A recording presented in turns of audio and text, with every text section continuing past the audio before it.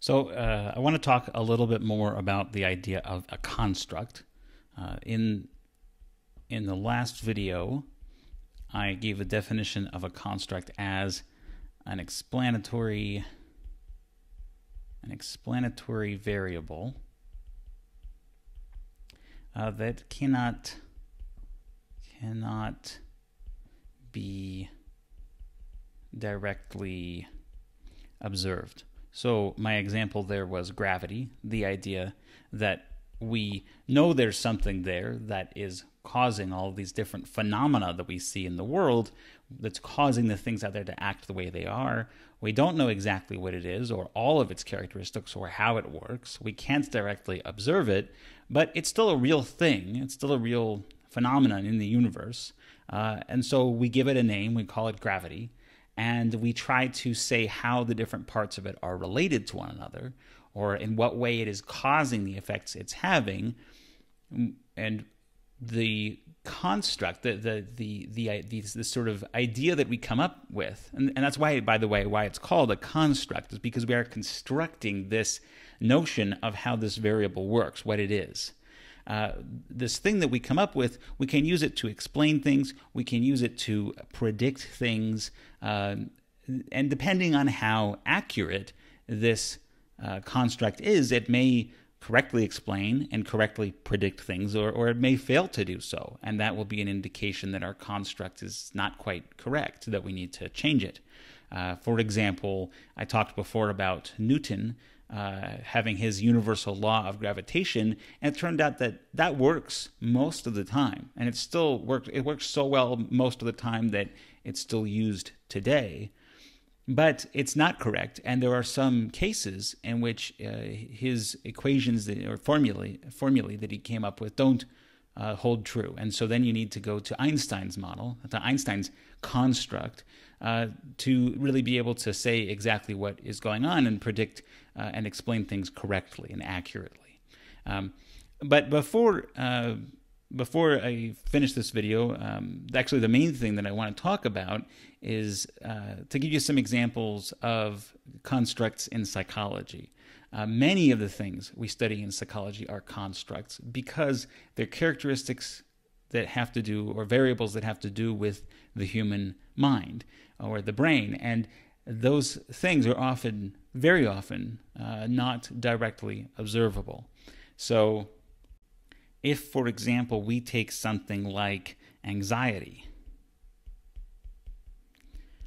we know that there's something real going on here, but we can't just open up a person's head and look inside and say, oh, there's their anxiety. What we have is we have the effects of the anxiety. We have a knowledge of certain characteristics or other variables that are sort of sub-variables that are part of anxiety.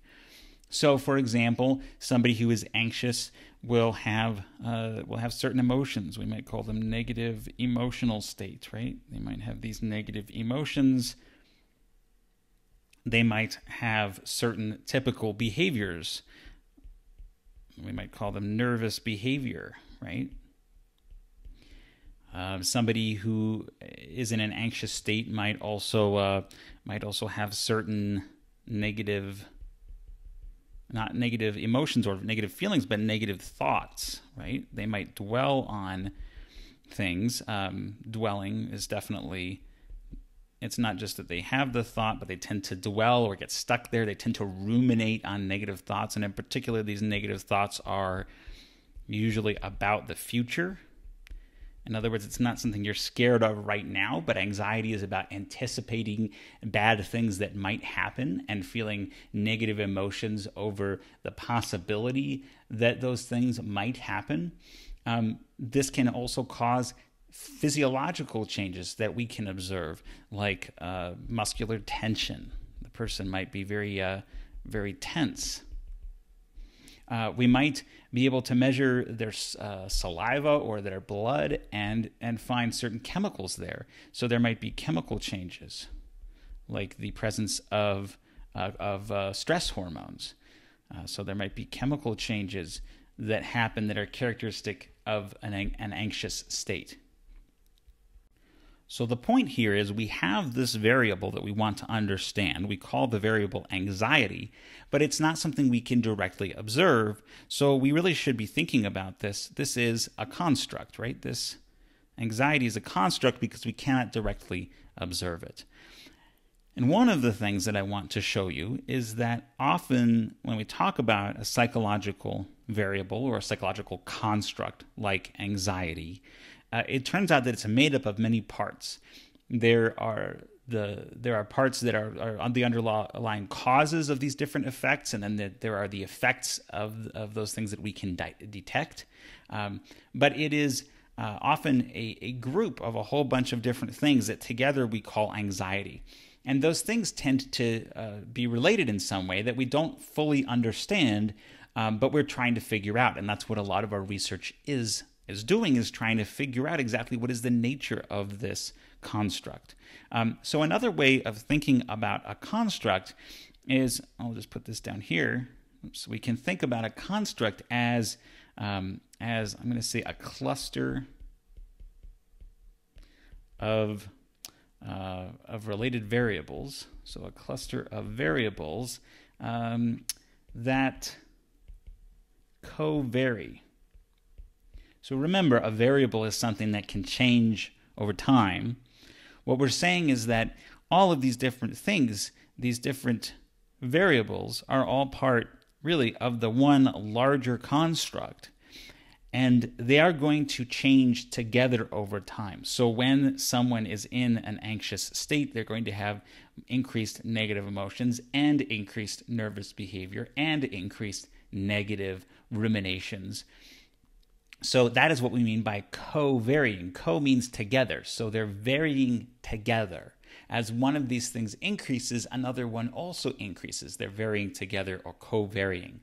So we can often think of a construct as a cluster of these related variables that are changing or varying together. Now, one of the things we're going to see is that when we go to measure something like anxiety, there are going to be all kinds of concerns that come up that have to do with the nature of constructs, that have to do with the fact that we're not directly measuring the thing that we're trying to understand. So we want to understand anxiety, but we're not able to get in there and directly measure the anxiety. We have to measure one of the characteristics of it or one of the effects that it's having. And then these questions come up, questions like, did we really measure anxiety?